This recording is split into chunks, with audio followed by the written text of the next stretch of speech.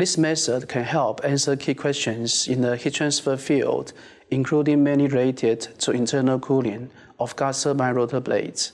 The main advantage of this technique is the full field heat transfer data collected and the proposed data reduction method.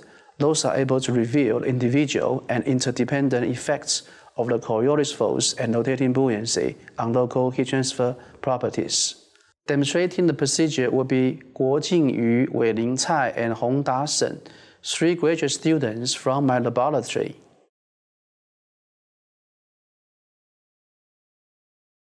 The protocol requires the use of a rotating rig that consists of a shaft driven by a motor. The shaft drives a rotating platform that supports a test module. It also has a counterweight for rotational balancing. An infrared camera is in position to scan the test module. Features of the test module used for data collection are depicted in this exploded view schematic.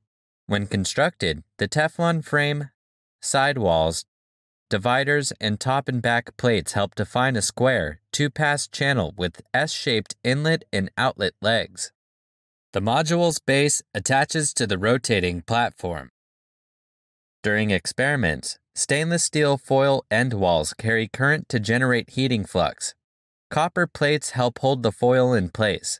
An air plenum chamber supplies pressurized airflow through the base, slightly off the center line of the inlet leg. Finally, exhaust from the outlet leg also goes through the base.